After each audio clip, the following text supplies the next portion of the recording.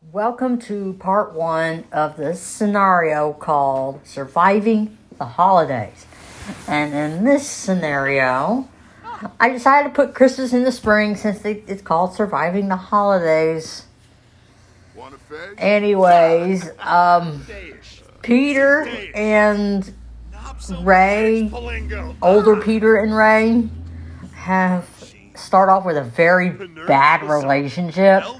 I mean, they hate each other, but here's the thing: they got to get their crap together just before the end of Christmas. So that's what we got to do here. Thing is, the video itself, the scenario, there was only enough material. By the time they finished the scenario, it like a day and a half. It's like 30 minutes worth of video. So what I ended up doing, not 30. So what I ended up doing is divide it into 2 different videos. 2 videos. I made enough. Make sure there was enough material for 2 videos. I mean, sure, why not? There was no point making one 20 minutes long and the other 12. So what I did was divide it. See, the second video clip was 15 minutes long, so I cut it. You'll see why. So this goes. The first video clip, sure, is 7 minutes long, but then the second video clip is 15 minutes long. So I used some of the second video clip in this video, and the rest of the video clip in the next video. Oh, they're going to try and get along so they can put the tree together. Later, Peter does destroy the tree. I mean, he's a prankster.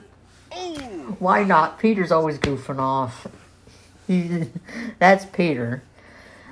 It doesn't seem to bother Ray when he did that. That's in the next video when he does that. When he destroys the tree. That's in the next video. Spoilers! He destroys the tree. Peter. So, I also threw in a bit of ghost busting with Ray. Why not? Even though they're not technically old, they look like they're in their 50s. Considering that in the movie, they're in their early 70s in Afterlife. So, there's that. So, in this one, you can't see Ray's hair very in detail because there's supposed to be some gray strands in it. I did give him some gray eyebrows, but there's supposed to be some gray strands in Ray's hair. If you can't tell that, I'm letting you know. And so why doesn't Ray look that old? Because he and Peter are around the same age. You are right. Peter and Ray are around the same age.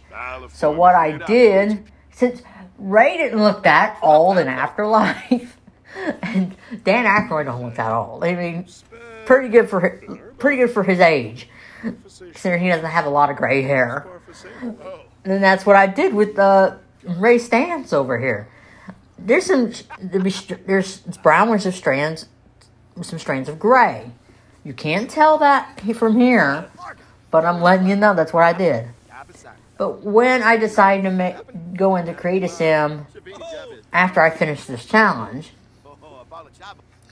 to go into Create a Sim and make all the other Ghostbusters old, and the one that looked one of the accurate ones is Egon.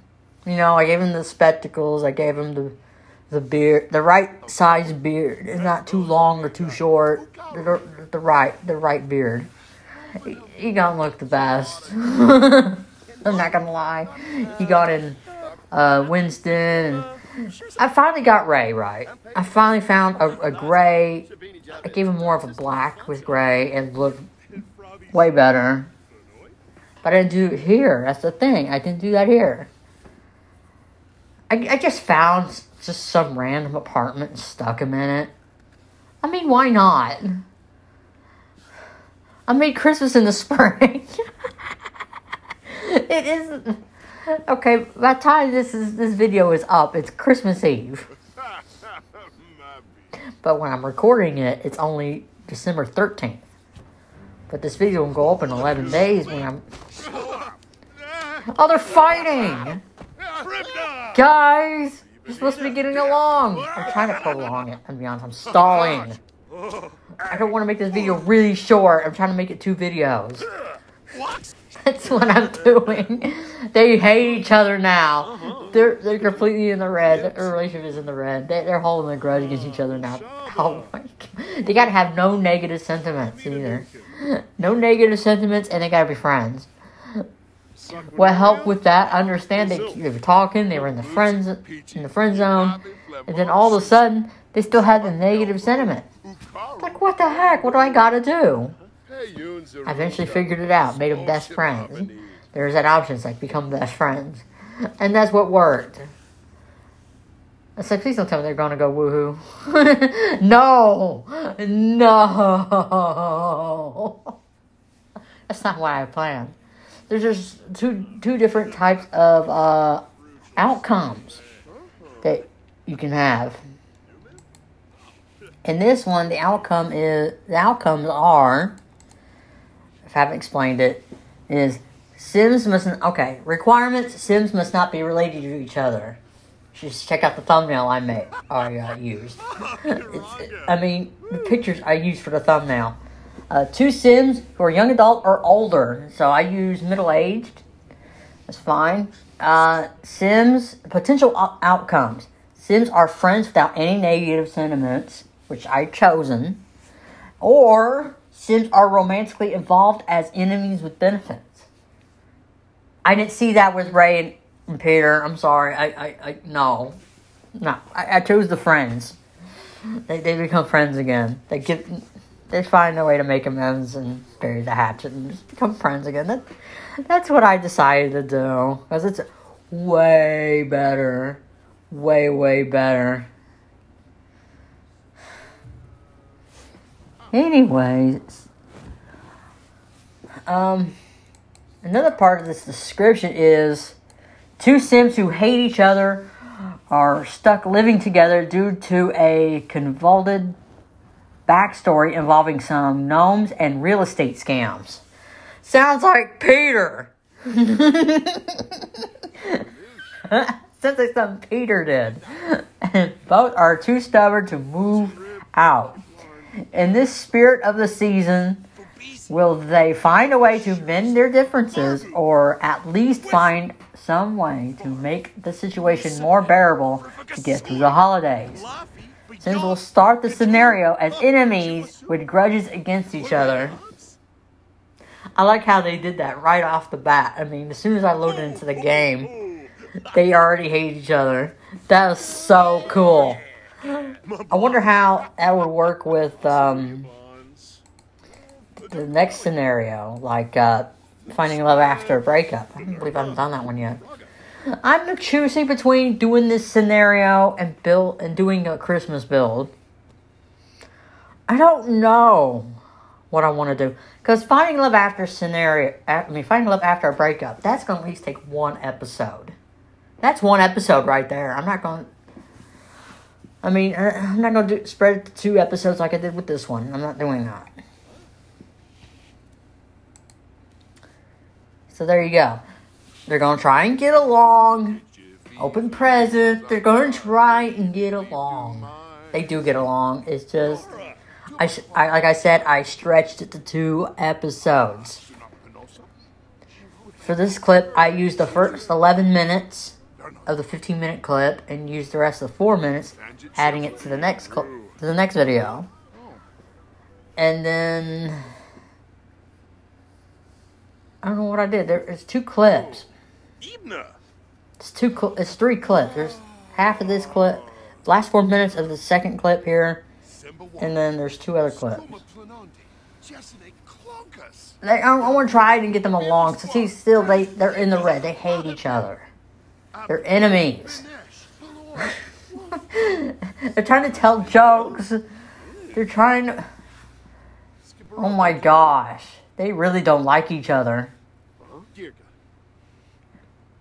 when they really don't like each other, they don't show interest in trying to make up. I mean, look at this.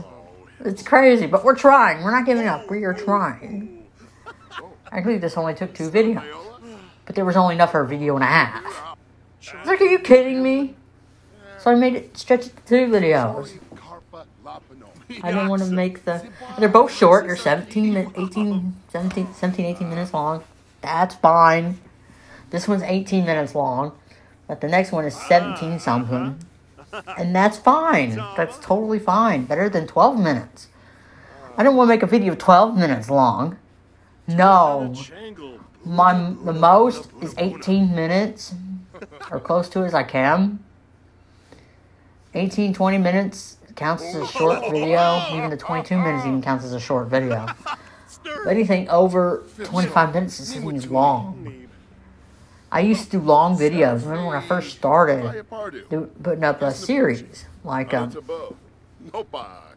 yeah, like when I did the 100 Baby Challenge. When I first started that, I was doing full commentaries for every single episode, and I was putting up 3 episodes a day. I can't imagine doing that now. No, I don't have that kind of time. And I always tried to bring in Zoe to help me because we needed material. I needed material. I hardly have anything to talk about for 3 videos straight. So there's that. Now, once I'm done with the commentary for this episode and the next, I gotta upload some videos for next week, so they'll be already ready to be public. They'll already be uploaded. They'll just be scheduled to be public. That's fine. I'm glad that I can do that. I'm glad I can just schedule posts. I'm glad I can do that. Like on my Facebook pages, like I can schedule posts. That's great. Here I can schedule videos. It's great. I'm glad I can do that. I get a question. For some reason, I picture Egon, and I'm not the only one who pictures Egon as a Time Lord from Doctor Who. I picture him as the Doctor. Like, that's one of his regenerations. But okay, I get it for the movie Egon. Like, his current face from the movie is his 12th regeneration. And in Time Lords only get 12 regenerations. And the face of Egon Spengler, that he calls himself, is his last face. And when he dies, that's it. He can't regenerate anymore. Egon knows that, and that's why he went all the way to Somerville on a suicide mission to try and stop Gozer. That's what I think. He knew he was gonna die. I mean, he already lived so long. There are 12 regenerations. I mean, he's been around 1,200 years. He knows he's dying, so he goes on a suicide mission. That probably... And then Phoebe finding the TARDIS in the barn, all covered in a tarp. Now, and then to find out that all the Doctor Who stuff, like, some of it is true. Like, some of the adventures. The fact that he can regenerate 12 times. And some of the technology. Just think about it. Where did Egon get his hands on the kind of technology that he uses to capture ghosts? I think the containment unit and the ghost trap and the proton pack is like kind of like bigger on the inside type of technology, because that's what the TARDIS is. Everything's bigger on the inside. That's probably what the ghost trap is. Like big enough, like it's small, but it can trap a big ghost. Think about it. And the containment unit can fit a lot of spirits, and it's small. And then you got the proton pack. How small Egon has made the proton accelerator. Bigger on the inside, or whatever. And PKE meter. What if that was what if Egon had converted his sonic screwdriver? Maybe he had another one laying around and used it to make a PKE meter. I mean, why not? Why not? I mean, all of this technology could be Time Lord technology. I can see movie Egon could have been the Doctor, and he died. And now the responsibility of the Doctor passes to the only one in his generation, in his bloodline, that has inherited his abilities as a Time Lord, and that's Phoebe. I mean, why not? Phoebe becomes the next Doctor? Sure, why not? I mean, and of course, Ray. Ray may not be the Doctor, but he is also a Time Lord. And that is also his current phase. I mean, his last phase. Ray. That's it. He can't regenerate no more. And, of course, he wasn't always Ray. I mean, I'm sure he tried to live a normal life on Earth. Try to blend in on Earth, so they created names for each other. Ray Stantz and Egon Spengler. Why not? And Peter and Winston do not know. So, how I'm writing my fan fiction called The Doctor, whatever, and Ray and Egon had a falling out. So when Ray ended up having a son in the early 90s, he and Egon already had a falling out. Was having a falling out, and he decided to raise his son normally, even though his son Malachi is a Time Lord. He is born a Time Lord. You can see why Egon and Ray struggle to keep a relationship, because if you watch Doctor Who, do they actually get romantic with anyone? No.